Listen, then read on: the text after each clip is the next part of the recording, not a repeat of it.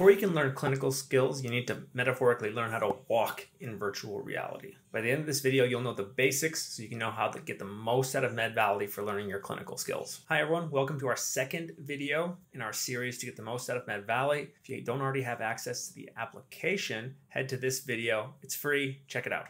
Okay, this is the opening menu when you enter MedValley. You're interacting with the menu. You've got these lasers in your hands, and so you can turn those on using A or X to interact with the menu. Before you get trigger happy, I recommend trying the tutorial first. It's not that complicated, you just need someone to show you how to actually interact with a patient in virtual reality. If at any point you forget what I've said, don't worry, just select the teach mode for any case. And in that teach mode, it'll show you on this panel on the wall how to perform the interactions. You'll click on that and it'll show you the region and the explanation for how to do that in virtual reality. I'll give you an example. Let's say I want to take this patient's pulse. I select here and it'll show me the location. Then I select here and it gives me an explanation for how to do that in virtual reality. In this case, it's the trigger button over that area. So back in our main menu, you can see this map here. Our cases are organized based on rooms with case groups, based on the systems. So you can see there's a cardio system, RESP. If you click on any one of these areas, you'll go directly to that spot and be outside the door so you can select the case. You can also see your level in MedValley over here on this panel.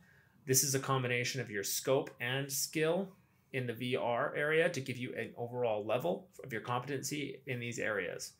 There's also settings. You can customize your skin tone and other things like that, including a controller where you can see how to perform these interactions.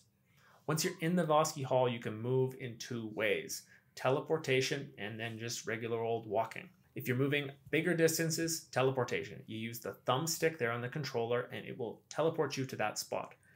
If you're needing to do some fine adjustments, like you're moving around a patient, you can just walk in the physical world and you'll move in the virtual world.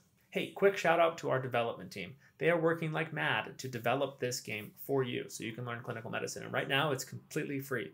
So if you want to support the development, support more features, more cases, head on over to our community membership to do so, and you'll get more control over what the future looks like. You also have your own tablet to help you navigate the game. If you press the Oculus menu buttons, the tablet will open up. Here you can see the controllers. Again, check your settings, invite friends to play with you. I'll go over more about multiplayer later on, but you can use this at any time throughout the game. In our next video, we're going to go over exactly why we have organized cases into what we call case groups and how that helped me when I was going through medical school.